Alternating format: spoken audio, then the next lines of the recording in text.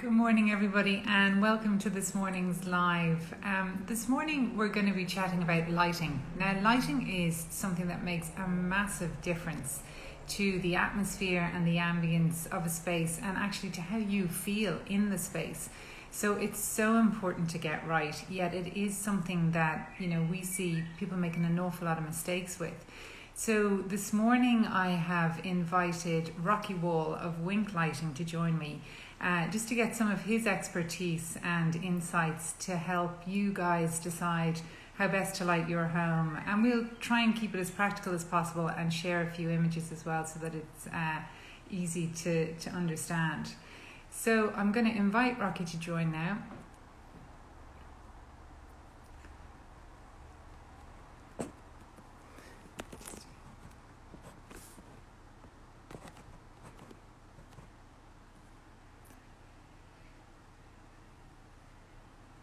So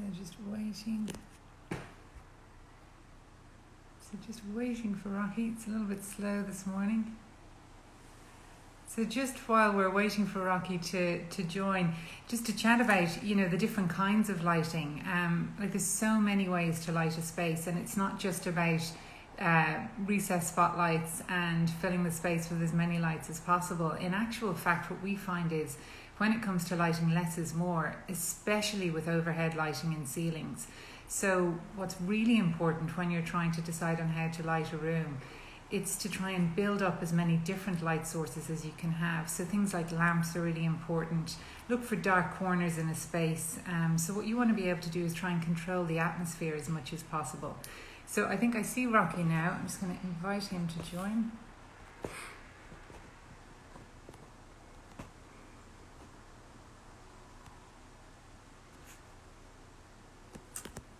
No.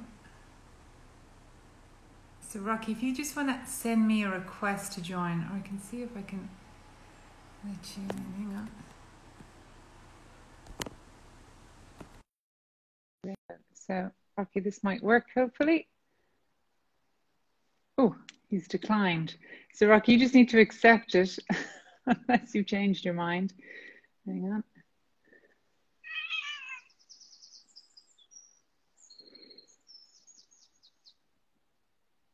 How you doing? Hi, Rocky. Good morning. How are you? Very good, thanks. How are you? Great. Good. Thank you so much for joining us this morning. No problem. Brilliant. So look, I was just saying... You're looking a lot better than I am. I don't know about that now. Well, thank you. Thank you. No, I was just saying in the intro, just the effect that lighting can have on a space, and how important it is to get the lighting right. Yet it's something that is very easy to make mistakes with. So just to try and, I suppose this morning, what I'd love to do for people is maybe if we could run through, the different areas of the home and then help people understand what kind of lighting works best in the different areas. Sure, no problem. Yeah. Well, I suppose the way we would approach a project is that you'd start at the front door, and then working from the front door, you work through the house. So even as you enter into a home, light can have a great effect or a good effect or a bad effect. And maybe that is the first place that people can often make a mistake, as in the type of light that you have at your front door. So you could have a very warm color temperature light, which is very inviting. People look really well. Or you can have a very cold looking color temperature. And by color temperature, I mean, and it might be an opportunity just to show this now, is that, I might demonstrate it here, is if you have a cold color temperature, and on my face now I have a cold color temperature, and if you have a warm color temperature, you can radically change the perception of how somebody looks. So if you imagine you open up your front door and everybody's looking pasty and pale and horrible, it's not a very nice way to invite people in. You don't look well, they don't look well. So, ensuring there even that you do it right makes a big difference. Sure. So then moving from there, you move into the hall, and the hall is always a place that I say to people that, you can be a bit more experimental. It's transient space, nobody's spending much time there. You can do a bit of fun if you want to have a feature fitting, or if you want to have a feature combination of lighting, or you can have more subtle lighting with 5 amps and lamps and everything like that. And then you're into each space. And I suppose that we've spoken about this before, is that the way we approach lighting is using a floor plan and not necessarily using a reflected ceiling plan, because what you're doing is you're illuminating what's happening on the floor, whether it be a sitting room, a dining room, a kitchen. A bathroom, it's always what's on the floor is what's been illuminated. So each space would be taken individually, and you try and work out what does everyone want to do in this room. So if it's a TV room, you know, you're going to be reading much. What's our ambience you want? And again, then, as you said in your intro, lighting is all about layers and layers of light. So you don't necessarily want to be dependent solely on one source of light. So you don't want, let's say, all down lights, or you don't want one center light if it's a living room only, because you want to be able to have flexibility for the different activities that you're going to have in that space. Sure. So you'd have some table lamps, your wall lights, etc., etc. So then you move through into a kitchen, and a kitchen, as we all know, is the heart of the home. Rocky, can I just, maybe we'll slow down a little bit, because I know there's so much information there. So just to kind of, I want to just go back to what you were saying about when planning the lighting and looking at the floor plan.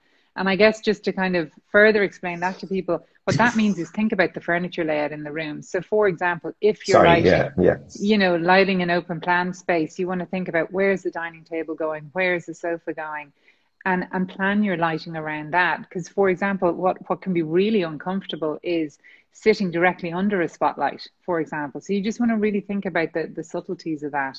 And, you know, plan your lighting to illuminate certain things. I know we've talked before about maybe even taking artwork. So say like the piece behind me, I have tiny little spotlights.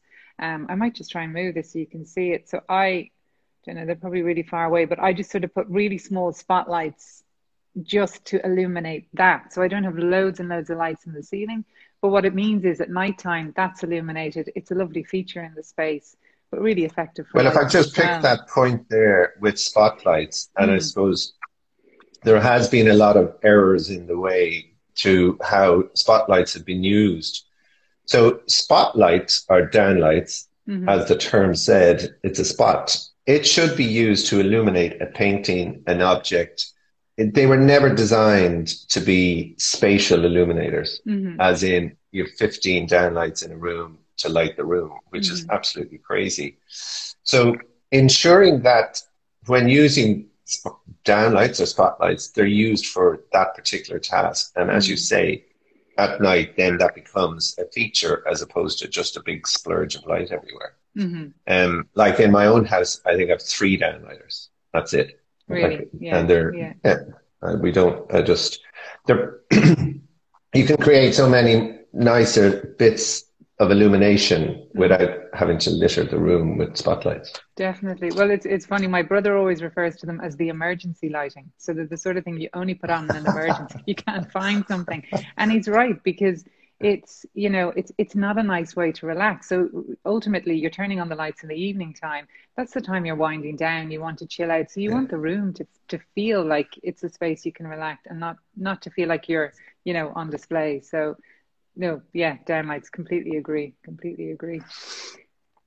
So then, Rocky, I might just jump into a couple of images, because you've sent me some fabulous images, and maybe even just to chat about, like, I know we were talking about how not all lighting needs to be on show. So I guess when people think of lights, they think about the fitting, but sometimes it's about thinking, how do I want the space to be lit, and working that way. And you'd some really nice, you know, ideas and ways to achieve that. The funny thing with the advent of LED lighting, and because it's becoming so small but very bright, there are all sorts of products that have been produced now to specifically house and facilitate LED, especially the tapes. So with the tapes now, we would do an awful lot of work where it's at first fix. So for those who may not know what first fix is, it's when the building is getting the plasterboard put up. It's before the plasterer skims the walls. And these products become a building material. So instead of putting a wire in a ceiling and then putting a fitting onto that wire, you're actually installing this product at a very early stage. So it becomes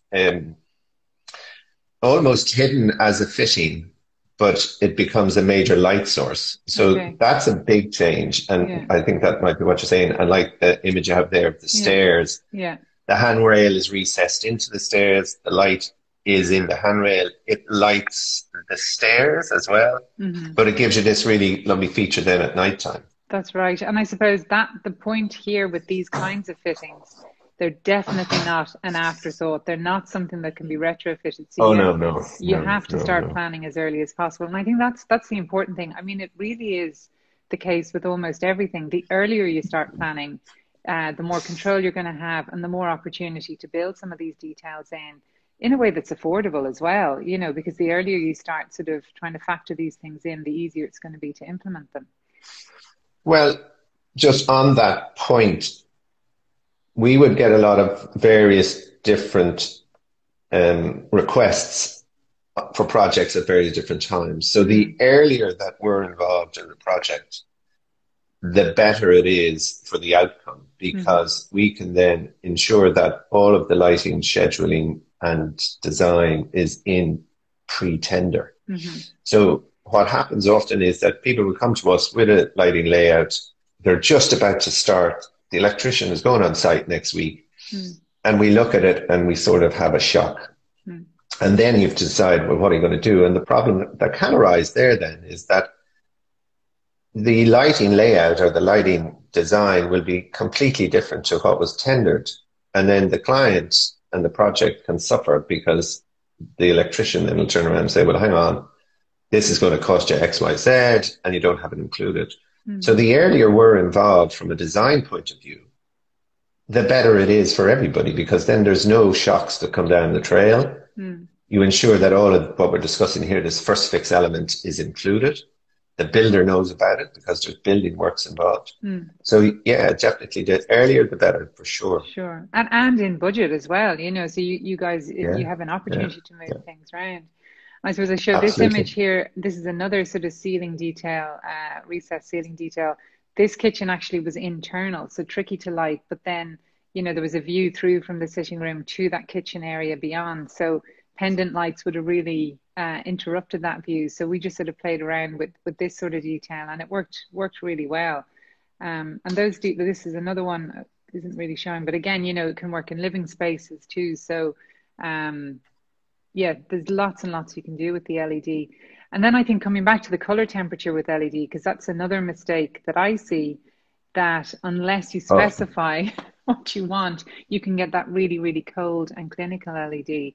And it just doesn't. Well, I tell you where it comes a cropper big time is let's say we specify and supply in a specific type of LED, and we would be very, how to put it, conscious and aware of the color temperature that we want to use for a specific task. And then you have a furniture manufacturer or a kitchen maker. He will buy his LED, puts it into the kitchen fit out, and it's a completely tonal value different to what's in the rest of the room. So then you have this mishmash of color, which just looks so badly planned. And we would always say, look, whoever you get it from doesn't really matter, but just make sure all of the LED that's going into one space is coming out of the same manufacturer's box, because then you know they're all going to be the same color temperature. Because even if you have it could be that really hard white light, and then you've got a warm color, and then you could have another color. Like I was in a kitchen one time, and for whatever reason, there was 2 different furniture manufacturers supplying 2 different pieces of fitted furniture. And they had 2 different tapes, and we had a tape. So suddenly there was all this mishmash of stuff going on, and it was just terrific. So that's a really good point, actually. And I show this kitchen here because you'll see the pendant lights and the lighting, then the under counter lighting, are the same tone. And that's exactly what you're saying, Rocky. And it's not something people think about. You know, you think about matching paint colors or matching your fabric to other things, but when it comes to light, you're not thinking about matching the light color. So it is really important. And like I remember, and if you just if you go back to the picture, the one you just showed before, where the internal kitchen and you have that coffer detail. What we would often do, so let's say you're struggling for daylight. It doesn't look like you're struggling for daylight in this particular kitchen, but sometimes deep kitchens can be quite dark. So on a winter's evening, you know, when it's very dull outside, this is a place where you could use that dynamic white light in the coffer. Mm-hmm. So during the course of the day, that light would have a daytime color temperature to it. Very good. And then when you switch it on at night, it would automatically always come on in a warm color temperature and then maybe dim down. Mm-hmm. Another place where we would use that combination a lot is, you know, if you look at old terrace Georgian houses where the kitchen would have been there would have been staff, and the staff lived in the basement. But a lot of people, when they're converting them into family homes now, they put everything in the basement. They put the kitchen because it's at ground level, but they're the darkest spaces there are. And more times than not, people have the lights on all day. Mm-hmm. So in that instance, we would really use this kind of using a daylight supplemented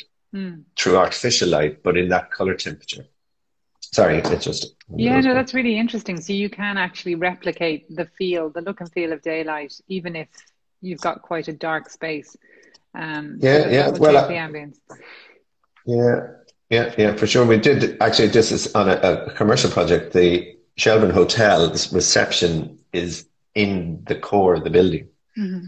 So they put in these ley lights to look like windows, and we backlit them with this daylight thing. And actually, you know, they work.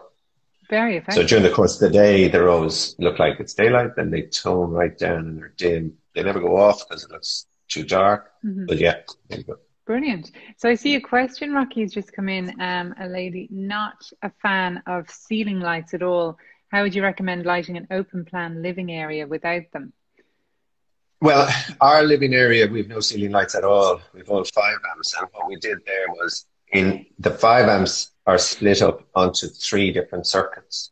So can you, Rocky, can you explain what a 5 amp is, just in case people don't My know? apologies. Yes, okay. So what happens if you want to control your lighting from a switch point, mm-hmm. you use a socket that is different to your conventional 3-pin 13 amp socket, which would be on all your appliances like your Hoover or your kettle. Mm-hmm. So the 5 amp is different. And the reason it's different is that if you were to use just a standard 13 amp socket and switched it through a dimmer on the wall, and then someone came along and plugged a Hoover into it, you'd blow the dimmer up. Okay. So that's the reason why, and then they're protected in a different way. Okay. So in essence, the 5 amp is then, so it's controlled from, you walk in the door, you turn on the lights, and all the lights come on in the room. Mm-hmm. But if you split the circuit up, so let's say you split the room, depending on the size of room, this lady's asking, is that you could have it that, you know, you have one light source that's a very high output light source, and it's controlled separately to the others. So you can dim them and regulate and get the tonal value. And with table lamps and floor lamps, the immense amount of variety that's out there, it's possible to be able to combine them to make any kind of light source. Or in our dining room, often you could use 2, wall lights, but ensuring that the wall light has the output to be able to illuminate the room. So mm-hmm. you can't just have it that you put a wall light up. So you could have a wall light that generates no illumination. So specifying the right type of lamp or light output that goes into any particular fitting is crucial, depending on what the task is that you're trying to have that light source to do. Mm-hmm. Mm-hmm. And that's why dimmers are so great, because it'll allow you to adjust and control that light source, which is brilliant. And actually, Rocky, even if somebody's not doing a massive job, that's a really simple switch that people can make, and it'll just allow them control. Just swapping out those switch plates to dimmers is a great idea. Well, even talking on that control, like the new control on the block, if you want, I could talk about that, is Bluetooth. And Bluetooth is controlling lighting without any cabling. So you still have your 230 volts, your mains cables going to your light source, but with a switch that has no battery, has no cable, has no connection to anything other than you nominate what the switch might do. So this is very simply one here, and what you press a button, and by the physical energy, the kinetic energy of pressing the button is enough to turn on and off a light source. Mm-hmm. So the big advantage to this is that every kind of producer is getting involved in it. So even down to you can buy a Bluetooth bulb from IKEA. So if that lady didn't have, let's say, a 5 amp circuits in her house, you could buy a Bluetooth switch with all Bluetooth bulbs, and then you could do what I was saying. You could have them up at different light levels and change them and swap them around. So it's a really, really simple way of getting a very lighting control system in your house affordably. Very affordably. And I mean, there's Philips Hue as well. I remember getting a present of, imagine getting a present of a light bulb, Rocky. You'd probably love it. But that's so clever. So again, it's Wi-Fi enabled, and I could change the color. Well, the Philips Hue, it was, no, this is different. Yeah, it is. Well, no, the Philips Hue is Bluetooth, actually. Is it Bluetooth? Okay. Yeah. And there is a difference. And the big reason the difference is I'm not a big fan of Wi-Fi, because if the Wi-Fi goes down, you don't have control. Whereas Bluetooth is completely independent of anything. As long as you've got power, you've got your Bluetooth. And if you don't have power, you can't have a light anyway. So, it's a much more secure way. And then from a programming of any of the Bluetooth devices is that everyone has a Bluetooth controller in their pocket, a phone, your mobile phone. So there's a very simple app. So, and it's designed to be idiot proof, so. But what was lovely about this, the bulb as well, like if you go on holidays or something, you could just operate it from your phone for it to come on in the hallway or whatever. So they're really, really clever and, pretty inexpensive, as you say, which is great. And we've another question, Rocky, just pendants or spotlights over an island, yes or no? I'd be saying... Well, there's two things there. It depends on where your dining table is, I always say. So if you've got a dining table that's very close to your island, hanging pendants over both could look very cluttered. Yeah. So you would say, okay, will we go pendant over the dining table or pendant over the island? And if you go one or the other, then the spots would take the place of whichever it isn't. But if you've got a generous space where, your table and your island are good bit apart, well then, so, you could go both. I'm generally would advise people one or the other, because I think sometimes depending as well as how you enter your kitchen, if you've got this cluster of lighting hanging all over the place, it can be, I mean, in the lighting showrooms here, what's going on, so, and then what you can do is you can afford maybe to spend more on a nicer light source if you're only going to go over one. Yeah. No, you're right. And it makes more impact, because otherwise it starts to detract from the impact of the one fitting. So. Well, they can conflict with each other as well, Yeah. So, Rocky, for people just like, even if you're out shopping for bulbs, because I remember, and I think we talked about this before, but I remember years ago going on holidays and staying in this little holiday cottage, and all of the light bulbs were those older energy efficient bulbs that were really cold. And I just had to go out and replace them all, because I just couldn't cope with sitting in the space, because it was so uncomfortable to be in. And how do you know? Because there is an indication on the box to let people know. So what do you look out for?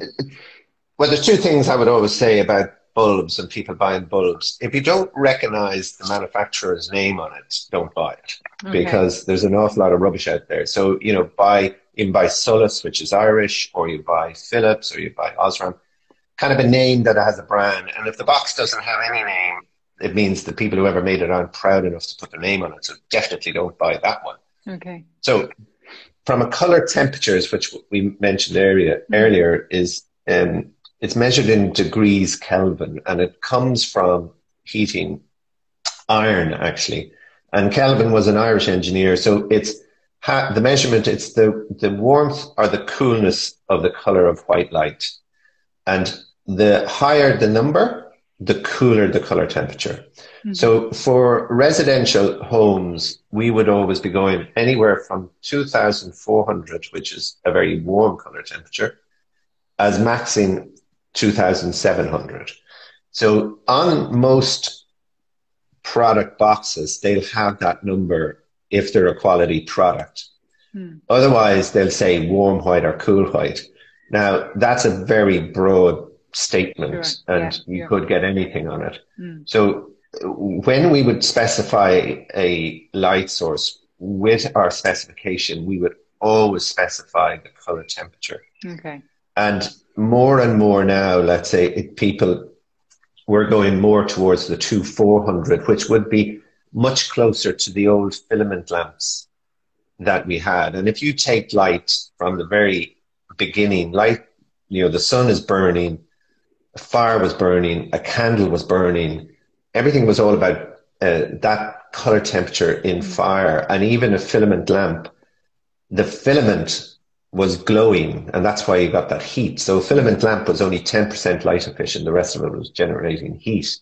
So now with the advent of LED, the technology is completely different to generate light. It is a chip. It's a printed circuit board. So the color specification becomes even more critical. So if the lamp has a number on it, you want that number to be 27 or below. Okay. So 2700K or below. Okay, brilliant. Yeah, no, that's great advice, because you're absolutely right. Like, I have bought things that say warm white, particularly fairy lights and stuff at Christmas time, and you bring them home and they're not. They're almost icy. And they're blue. Yeah, they're blue. It's awful. So that's really good. That's really, really good. And then, Rocky, just so if we take different areas of the home, just tips for people for lighting, like take, for example, what we've all been faced with more recently is working from home, and how best to light that space that we can do without having to rip the room apart, So I suppose for task lighting and things like that. Yeah, well, there's two things again. Then if we go back to this color temperature, now, color temperature will stimulate the mind in different ways. So if you take a cool color temperature, which may be up at 3,000 or 4,000 or more Kelvin, in an office space, the specification would be 4,000 Kelvin, right? And the reason for that, or even more, higher, I should say, is that the mind finds it easier to concentrate in a daylight kind of scenario or a cooler color temperature. And it finds you'd be more productive. So if you put in a really warm color, if you put a warm color temperature into, I'll tell you a little story about that in a minute, but if you put a warm color temperature into an office space, subconsciously what you're saying to the mind is, it's time to wind down, right? Yeah. So in an office, I would often say to people is, with the lamp, a table lamp, desk lamp that you have, go for a cool color temperature. Okay. So that when you're in there and you're helping the mind to concentrate. So we did a project once with Trinity, and they have in the art block there built in the 70s, auditoriums that have no natural daylight whatsoever. Wow. They're ventilated, they're big auditoria. So we went in there, and the color temperature in there was about 2.7 or not 2.4. It was really, really warm. So you were asked what was happening. People were going in there. They were sitting there sometimes maybe for an hour or more. And by the time they were struggling, they were falling asleep. So when you put in a cool color temperature, what you're doing so consciously to the mind is you're giving it, saying it's awake. So concentrate. And we were chatting at the door one time with the facilities guy talking about doing the other rooms. And this lecturer walked in and he said, "Do you guys change the lighting in here?" And they said, "Yeah." And he says, "It's just amazing. The difference it has made for me and the kids in the room is dramatic." Isn't that incredible? So, so if you're spending a lot of time in a room that doesn't have a lot of natural light at home, and as you say yourself, downlighting onto a desk is a horrible way to light a desk, because you get very hard shadows. You get in your own shadow if you're, leaning over. And most people now are working on a computer anyway, so it's self-illuminating. Yes, exactly. So it's ensuring that if you need artificial light and you're trying to concentrate, so let's say someone's working late at night, to help yourself and to help your mind perform and last longer at the task, have a cooler color temperature lamp. That's fascinating, Rocky. And actually, I have experienced that sitting in a room that would have been quite warmly lit and feeling a bit drowsy after a while. So, really Well, it's fascinating. maybe I Yeah. can't share an image with you, but if you take daylight Mm, and color temperature and mm, how it works, so you start in the morning, like the brightest time of the day and the easiest time of the day for us all to concentrate. There's larks and owls, but most people are larks. So mm, it's the middle of the day. That's the best time because it's the brightest. mm, It's the easiest for us to perform. mm. Like if Very you interesting. also in light level, Yeah. like light is measured in lux, so LUX. So in an office space, we would strive to have 500 lux on the working plane. Hmm. But on a bright sunny day, it's 100,000 lux outside. My God. So Yeah. that'll Yeah. show you how much light we can actually manage. Our Mm, eyes are just amazing how they can change mm. and adapt. No, So incredible. light level on the desk. If you're doing paperwork, you should always ensure that you have loads of light because if you don't have loads of light, what happens is your eyes will strain and you become more tired quicker than if you've adequate light. Okay. So, Yeah. I know that I would do a certain amount of paperwork, but most of my work would be on a computer. Mm. So, the computer can have its own issues, but from a lighting point of view, ensure you've enough light and ensure the color temperature is a cooler color if you're trying to do, if you're working. Okay. Fantastic. And And that can then, be just a bulb in a table lamp. yes, of course. No, brilliant. And then I suppose, is it the opposite then for space like a bedroom where you're trying to wind down where, Absolutely. yeah, okay. So Absolutely. you're going for more So like, warm. yeah, yeah, yeah. Okay. I Very good. remember, so if you're trying to relax, you want to be going back down to that 2400 to 2700. Hmm. And the thing there with that dynamic white stuff, which we have done in offices, let's say of coppers, you have the facility to have that cool color temperature when the room has been used for concentrated time. Mm. And then you have the facility to wind it back down if someone's just in there listening to music or whatever. Okay. Fantastic. Yeah. And, And and, then with the Bluetooth bulbs, you mm, get that tonal value, like the hue and everything. So you yeah. can change the color temperature. Exactly. So one bulb can perform both. And One bulb can do it all. Yeah. so Yeah. something like that would be fantastic if space is limited or if somebody is working from, one space that they then have to relax in the evening or whatever. So that would be Exactly. ideal. Yeah. So that's a great Yeah. investment. No, Yeah. fantastic. So we got one question, Rocky, just might jump to about lighting a bathroom. Now, sorry, you can't see this, sugar. I can't show the whole thing, but this is actually where we used pendants either side. So they're asking how to light a bathroom if they don't want to use downlights. And what we did here, either side of this mirror, and I can share it after this actually in stories, was we just put two pendant lights. So have Yeah. you any other tips maybe for a larger bathroom? This was a guest WC. Well, again, the the challenge we have in England and Ireland in difference to mainland Europe is the regulations that govern and dictate what we can use in a bathroom are very, very restrictive. Mm-hmm. So the pendants that you can use in a bathroom, now it's different in a toilet space, but a bathroom, you're quite limited, but you can use pendants. Mm-hmm. What I would say is to this person is that what we would always suggest to do if you think about what's in the bathroom, you've got the shower, the bathtub, the sink, and a toilet.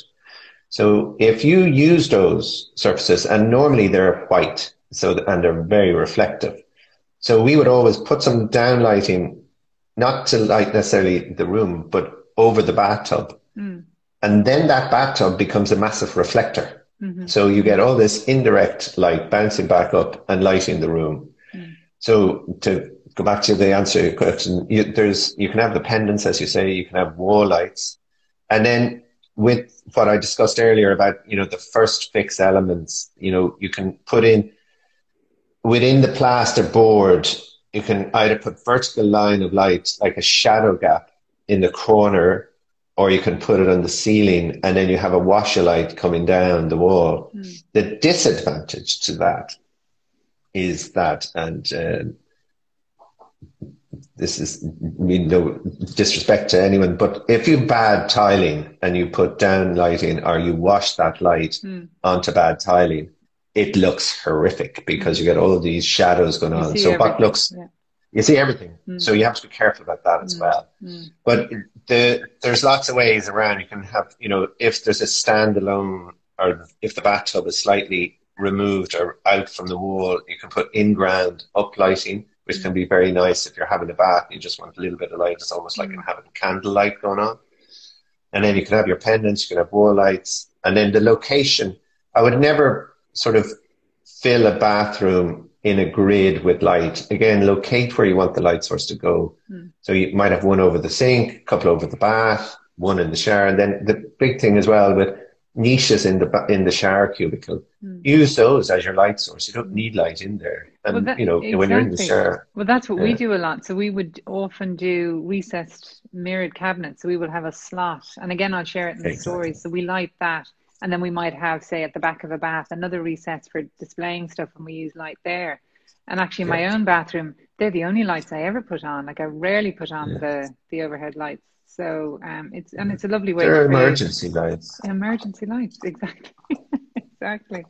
Brilliant. And then we got another question, just a lady asking for advice on lighting a space with a vaulted ceiling. She's asking for uplighters or anything that you might recommend. Yeah. Well, vaulted ceilings, I think there's one image there I shared with you that looks up through an opening, if you might catch it. Vaulted ceilings can be tricky, and it depends on two things. One, how high the vault is and how big the room is. So if you're uplighting only into a space and it's a very large room, you're depending that the light bounces off that ceiling, bounces back down into the room. So the light is actually traveling twice the distance it probably would normally. And light dissipates very, very quickly in its illuminated value, in its lux levels. Yeah. So it's kind of, you know, it's very doable to use uplighting. And then sometimes you might have, depending on the vaulting, you might have beams going across, straddling either side of the vault.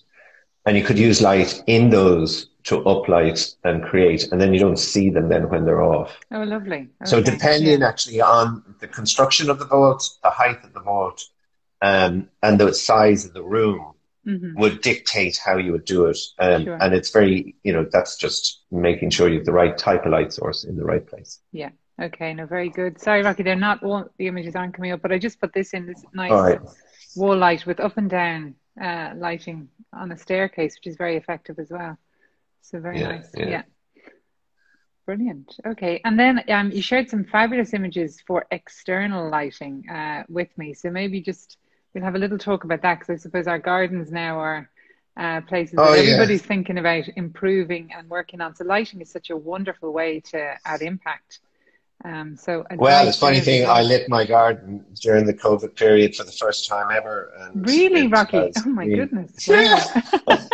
The cobbler's house. Yeah. Oh my goodness, yeah. But it's been brilliant, and it worked really well. So what I always say to people in relation to landscape lighting and garden lighting is that we spend most of our time looking into the garden.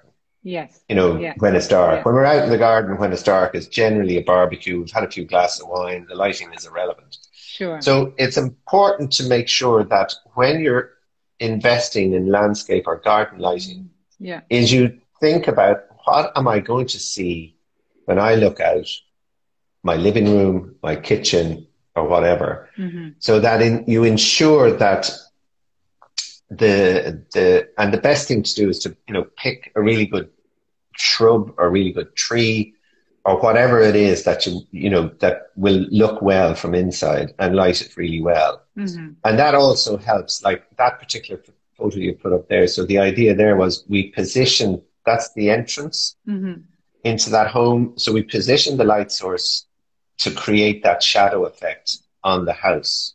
Lovely. So that's a really nice thing to do, that, you know, not only are you getting the illuminated plant or shrub or tree, but you're always getting this other effect going on. And it's nice sometimes if you can create something different with light than when it's daytime. So obviously that sort of image only exists at nighttime. Mm-hmm. So that can be, a really good thing to do rather than just getting light to illuminate safe passage or whatever it is. You create something that's different that you just wouldn't see during the day. Yeah, it's gorgeous. No, really, really lovely. And I remember, Rocky, you said something to me that when you're thinking about lighting your garden, you're not lighting it so that you can see everything. It's more about lighting the features. You know, that's Absolutely, yeah. It's yeah. not like when you're thinking So about less it, is it's very more, different. nearly. Yeah, Yeah, exactly, exactly. And this is and also, lovely as is you well. can spend a fortune on lighting. So you've got to, and it's, you have to dig up the garden, you have to get cables out there, you have to control it, la-di-da-di-da. So it's ensuring that what you do makes sense and also is visible and makes sense, works from inside as well as from outside.